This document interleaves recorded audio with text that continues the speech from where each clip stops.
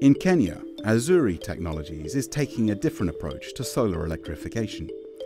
For larger solar electric systems that are powerful enough to charge mobile phones and light a home, the most significant barrier for customers is the initial cost, still at least $70.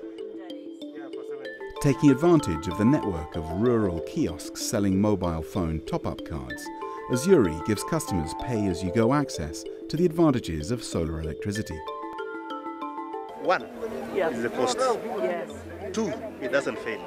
Yes. And three, it is able to charge our mobile phones.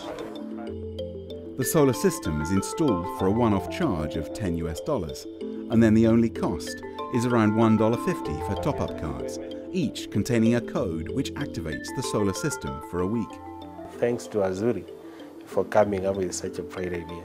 It's amazing and it's wonderful.